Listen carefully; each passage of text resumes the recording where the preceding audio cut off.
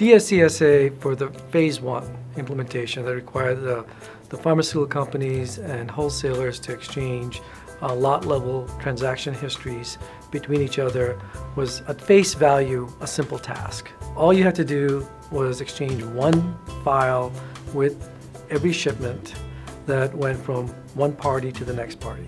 We ran into so many different issues having to do with all the different types of business practices companies have, all the different means by which they exchange information, the systems that they had to integrate with. What we learned and what the industry learned is just doing one transaction between two parties was extremely hard.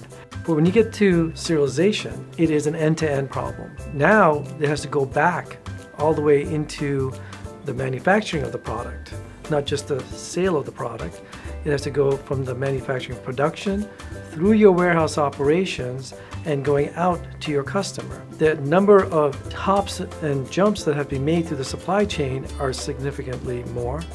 The amount of transactions are another order of magnitude more. There's probably 10 that have to occur, from provisioning serial numbers to commissioning them to aggregating them to doing the pick, pack, ship, and then sending them out. On top of that, the volume of data is orders of magnitude more, probably thousands to tens of thousands of more, because in one case you're just sharing information about the fact that I'm selling you in the transaction history, I'm just sending you 10,000 units.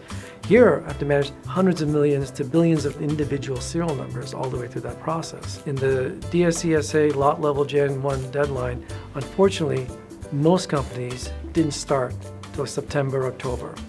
And I think what they all learned was that one transaction between one party was extremely hard to do. In order for the industry to be successful, I think we all have to recognize that we must start now.